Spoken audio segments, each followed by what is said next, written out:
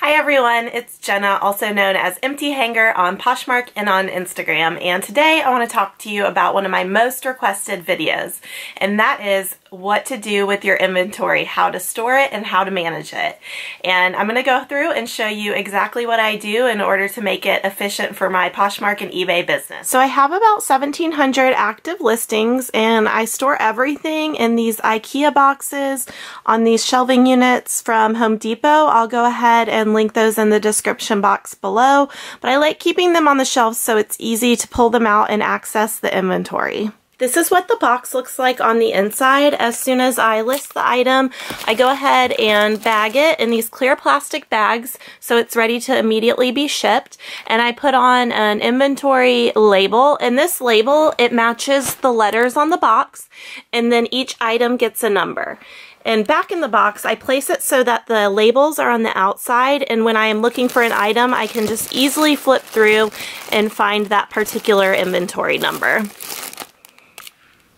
Okay, now I'm going to show you how I bag my inventory, and that way it's ready to go as soon as I'm ready to ship it. So I have all my tools in front of me. I use this Miracle Fold folding board, and it's really helpful because I'm terrible at folding, and this makes it easy to put in the clear inventory bag that I store it in. So this is a 9x12 size. It's really good for shirts and tops and smaller items. And then I also have this blue folding board. It's a little bit larger, and I use a larger size bag, the 11x14 with that. And I'm going to link everything below so you can see the supplies I'm using for yourself. And these are just some labels that I use. They're your basic address labels, just white, and I write the inventory number on it with a Sharpie. So let me show you how I get it folded. Okay, I'm going to show you how I fold this Free People thermal top. So you face it down in the center of the folding board. You're going to fold in the sleeves and make sure everything's inside this square. And then you fold up the bottom to the bottom of the square. And then you fold the left side in, you fold the right side in, and then you fold the bottom up. And it basically gives you the perfect fold. And you go ahead and slide that into your inventory bag.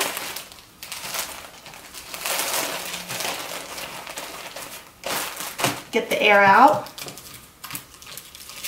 and then we're going to seal it up, and then we're going to put an inventory number on it. So I go ahead and assign my inventory numbers ahead of time, and this one is I9, and then I just place that on the edge of the bag, and it goes right in the box. Okay, next up I have a larger item. This is a dress, but you're going to do it the same way. So you go ahead and fold in, put it face down, fold in your sleeves first on both sides. And then again, you're going to fold the bottom up. And if it's really long, sometimes I'll even fold it like in and then up again, just to make it look a little bit neater. And you fold in each side. And then you fold up the bottom.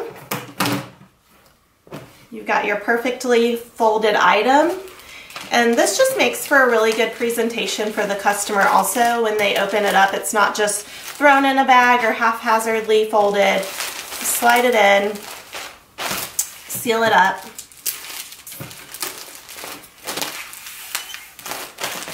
And then again, I'm going to write my inventory number on.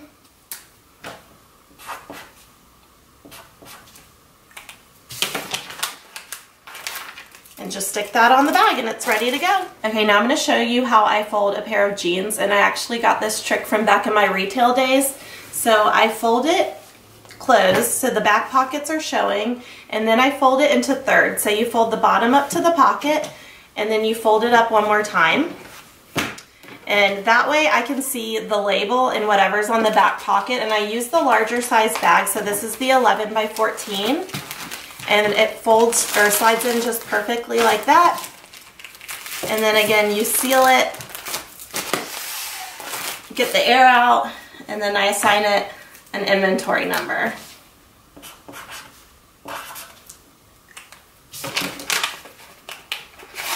Put Put that on the edge again so you can see it when you're looking through the bins, and you're good to go. Now, I'm not a naturally organized person, so it did take me a little while to figure out an inventory system that worked for me. However, I hope you picked up a few tips or tricks that might help you with your inventory management and efficiency as far as finding your items as soon as they sell. And if you learned something, please hit the thumbs up button and subscribe for future videos.